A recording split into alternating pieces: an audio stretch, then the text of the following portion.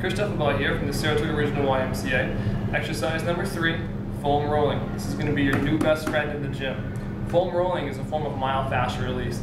Basically, myofascial release is like ironing for your muscles. You leave a pair of jeans in the dryer overnight, come out, you try to stretch them, those wrinkles don't come out. Well, you iron them, you add heat and pressure, wrinkles dissipate. Same thing with your muscles. You work out, you run, you sit at your desk, you get wrinkles in those muscles. Well, we're going to add heat and pressure from your body weight in the foam roller, and we're going to get those muscles to iron right out. Great way to warm up. Very, very simple. Take your foam roller, you're going to sit right on top of it.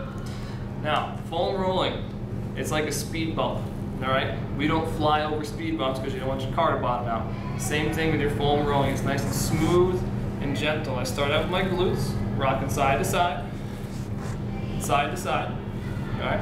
And I'm going to go to my left hip, okay? I'm going to get my left hip, leg crosses over, support your body weight with your forearm, and start rolling. Now, I've done this a couple times, not that much pressure for me. You're going to come across some spots that are going to make your face light up. You're going to get that oh spot. When your face lights up, I want you to stop and put some pressure on it. All right? So we're going to roll. We're going to get our IT band on our left IT band. All right? Now, I'm going to work with the camera here a little bit, make this a little bit easier for you guys. I'm going to come at you this way. All right? You're almost going to hold the plank position, and I'm going to roll through my shoulders. I push from knee to hip, knee to hip.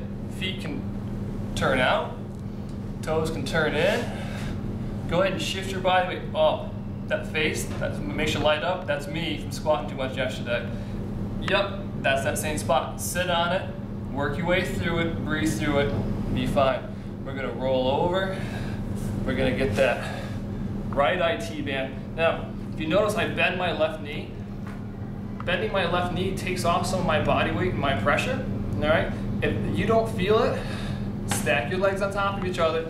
This is a little bit more aggressive, a little bit more advanced. I tend to beat myself up a little bit, so sometimes I got some knots I gotta work out. But every foam rolling session should leave you smiling. I'm gonna show you how to do that, real simple. We're gonna come back to the opposite side. All right, we go from glutes, feet walk right out, and I start rolling that mid-thoracic lumbar spine, dig out those knots. Now, I'm going to show you a little special trick. Take your elbows.